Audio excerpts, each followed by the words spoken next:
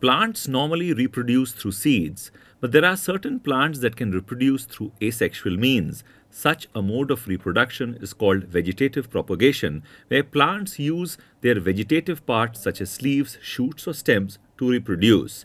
One such plant is potato. Let us see how this works. Here we have a raw potato and a cotton bed. Cut the potato in pieces such that there are some pieces with buds on them and some are plain.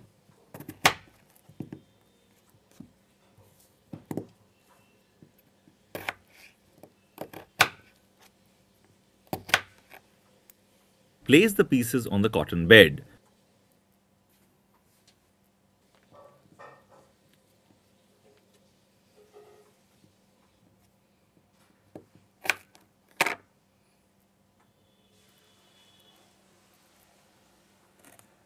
Pour some water on them.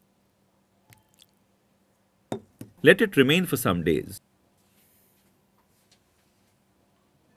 You see the growth of buds in the pieces where there were buds. But the plain pieces have not developed any of these structures. If we plant these buds in the soil, a potato plant will grow. So potato plants can reproduce through buds that develop on its nutritious underground modified stems.